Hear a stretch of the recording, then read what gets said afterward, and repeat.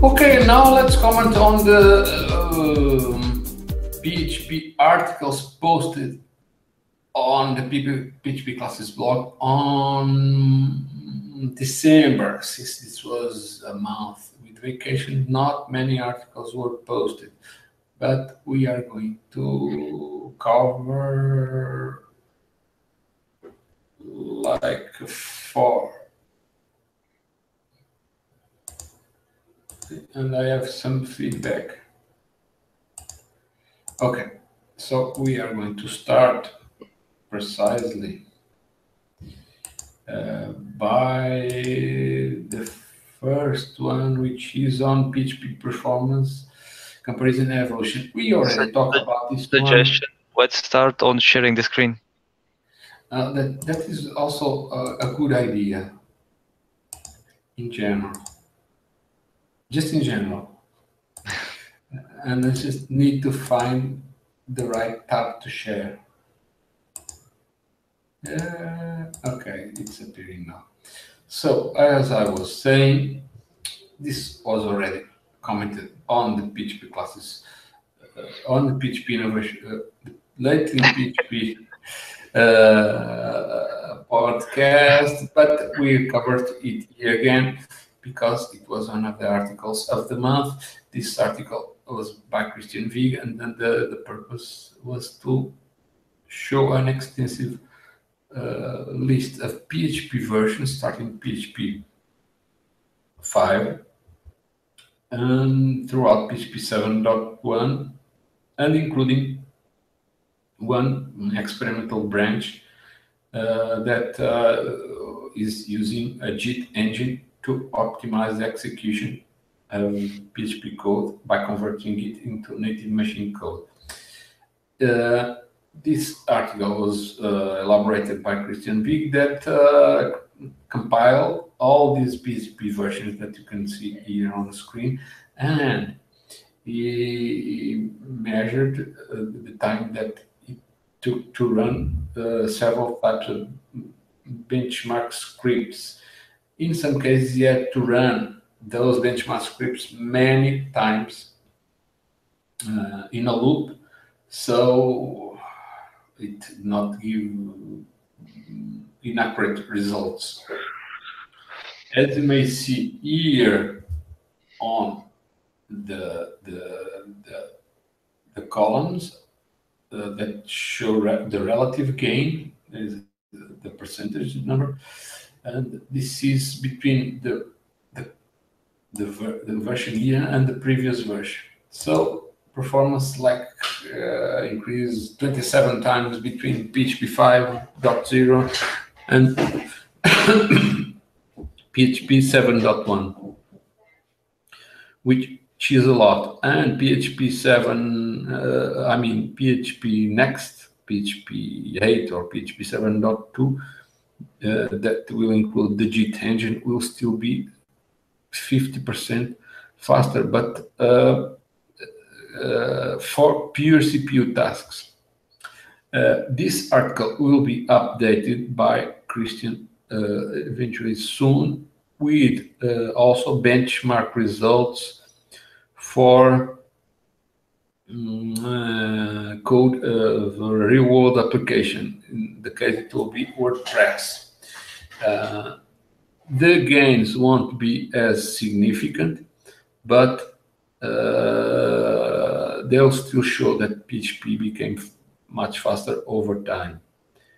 And this is very interesting, very complete, the article, because it shows the lists of performance-related improvements on each version.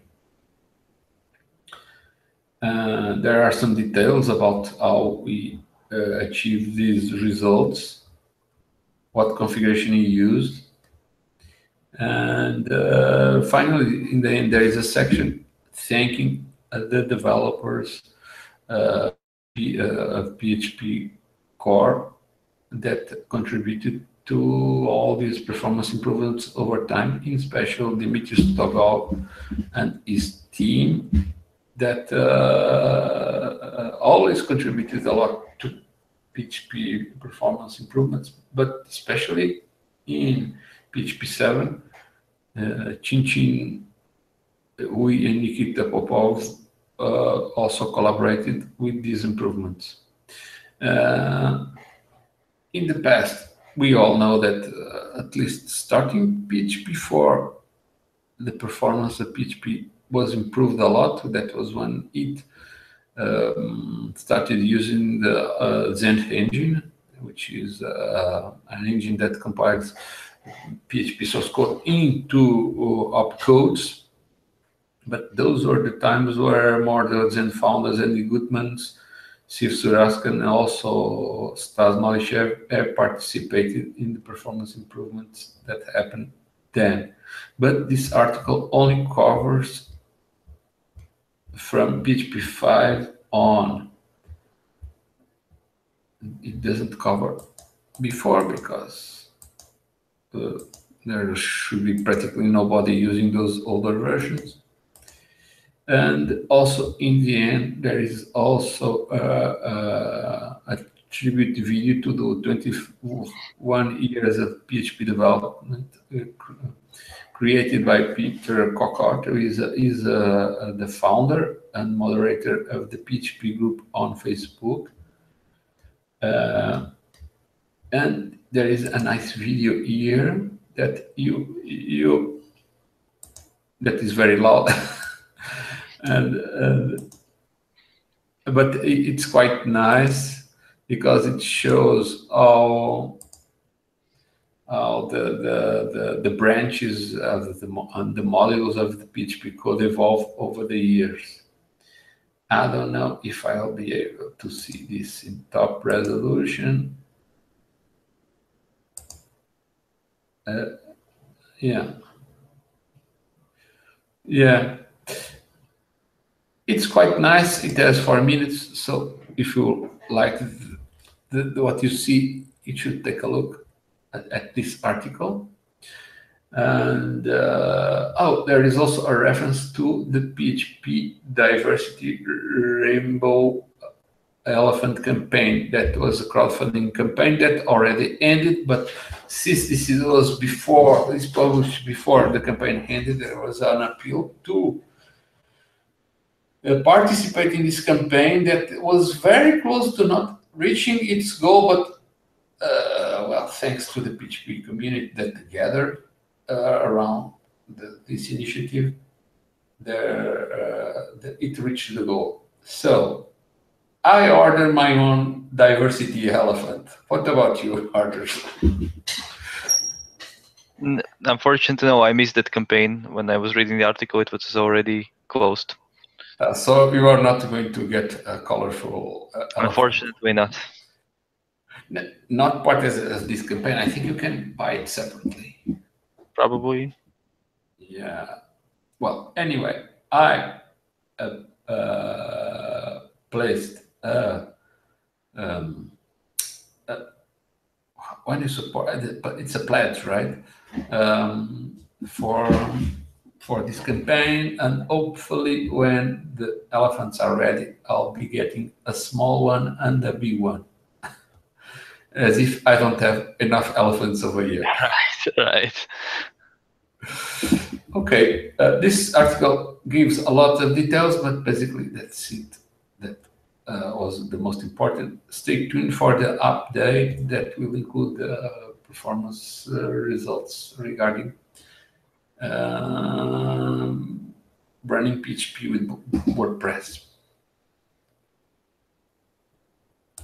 So the next article that we are going to comment is developing for PHP scalability using web application performance testing of load.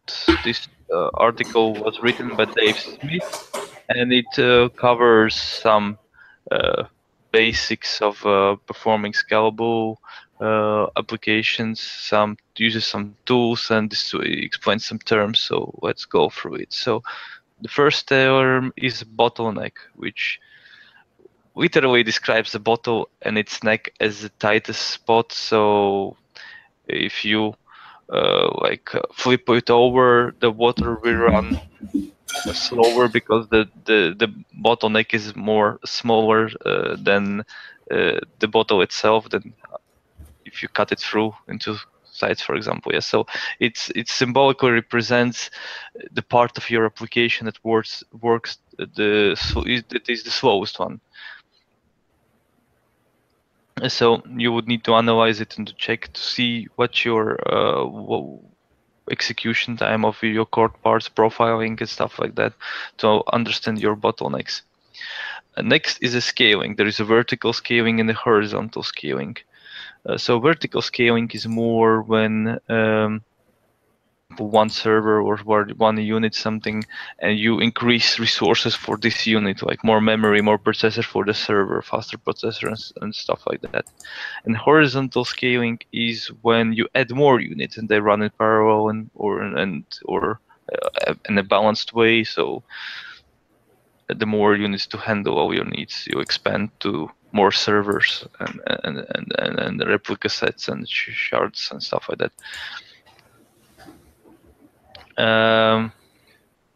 So how the author Dave explains it that you need to have a development environment where you test and you test everything that you can there, even instantaneous peaks and all the scenarios that you can predict, or as he explains, guess that could happen before moving to production. And he even shares the tools that he uses. So, for example, if you have a website, probably you will have users that would be accessing it, and emulating lots of users instantaneous peak is hard because what you would probably emulate is simple request to the server, but users do actually more. They have some kind of behavior, and these tools that he shares allows you to record what your user does and replicates it on a larger scale with more connections.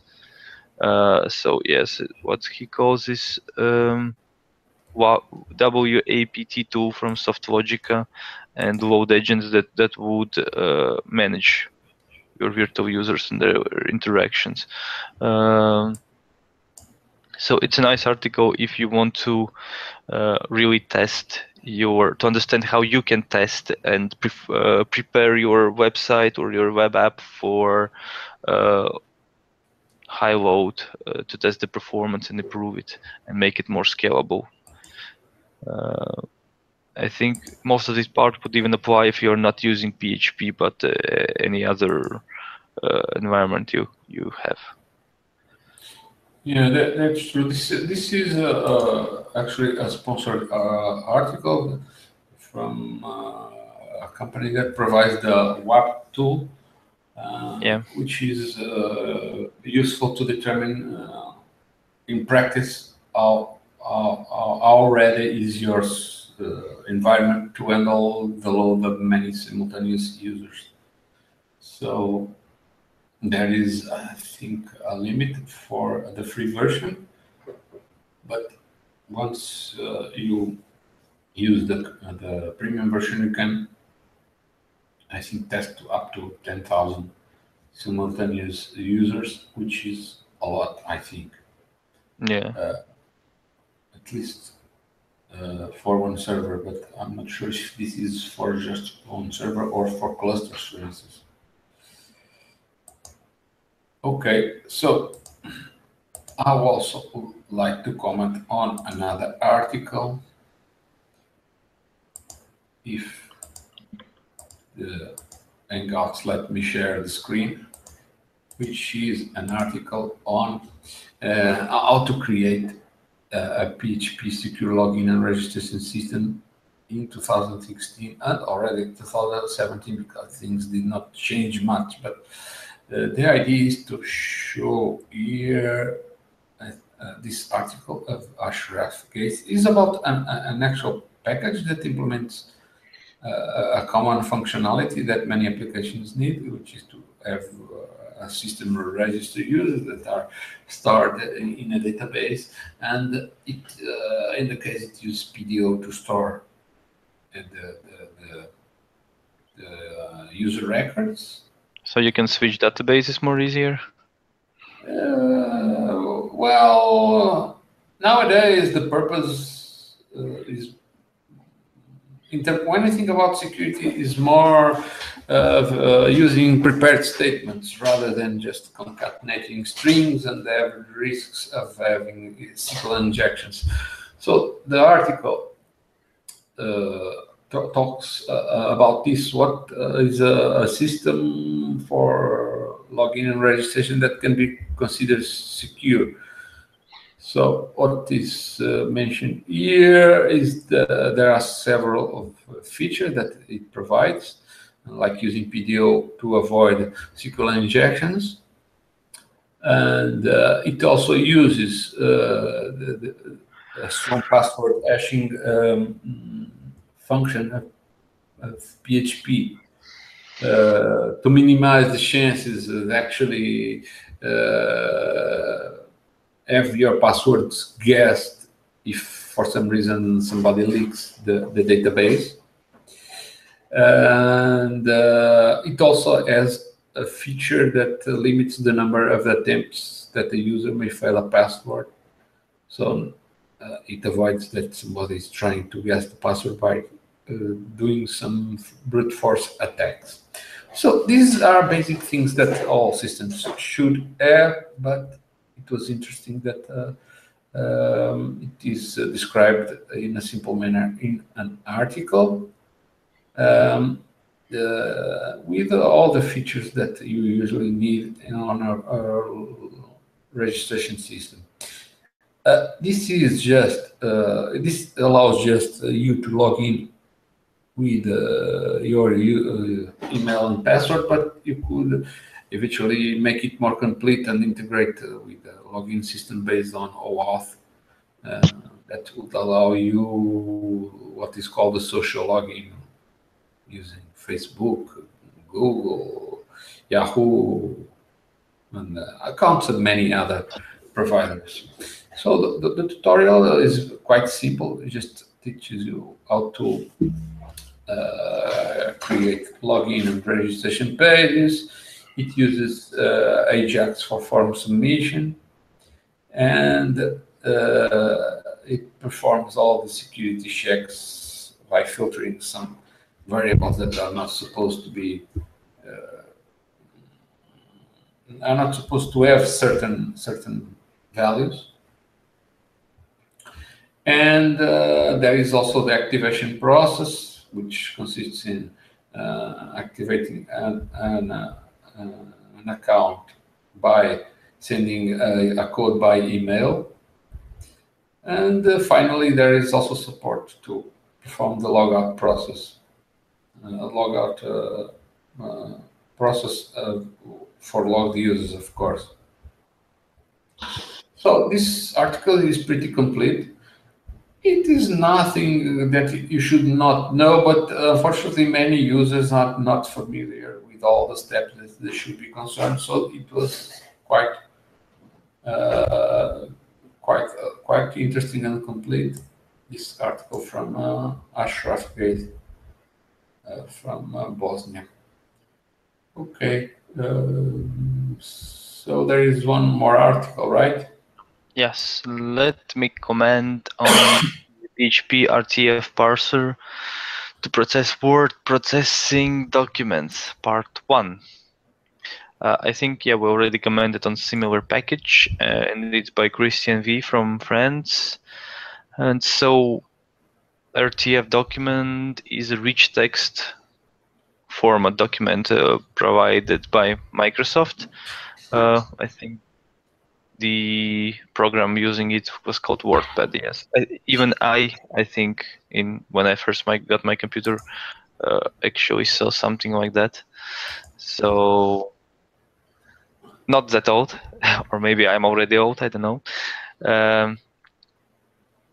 And basically, this article is about how to parse these kind of documents, what are its contents, and how to interpret them. So here is an example in a WordPad, yeah. And I actually don't remember it much. Having special characters, nice. And underneath it looks something like this. So basically, I think it was one of the first formats that would allow you some text formatting, colors, fonts. Well, actually, that was more like something that was the precursor of HTML because it's all based on text. But it was mostly meant for interchange, like interchanging documents between Windows and Mac users.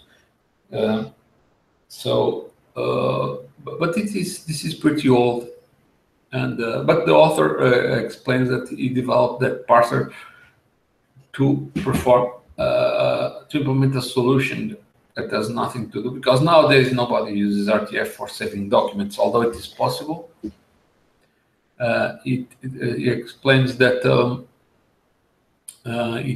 since it was in text, when we export RTF, you can have a parser and somehow reformat the text to clearly see the difference between two documents. And because by then you use a text difference tool to compare the documents. But article is mostly about the RTF, the syntax that it has. So if you are gonna understand RTF more, you should check it out. So there are control words, and you can see them, and that everything is surround these curly brackets, and all the document is, and then it's grouped into smaller groups, like here, and there are control symbols and how you escape expressions. Basically, I think the whole RTF standard is explained more or less in this article. Yes, because this is the first part of the series. I don't know if Christian already has the other parts ready, but we'll wait and see. So that one was just to explain the format. Yeah, it's basically to tell this is something very similar to HTML, but it's not HTML. Okay, well, with this, we end the PHP articles report of that relates to December articles. There are not many articles in December because it was a month on when many people were celebrating holidays, Christmas and New Year. So, but next month, actually, the current month, there are many more articles being planned to be published. So, I guess that's all on my behalf. That is all for now. See you.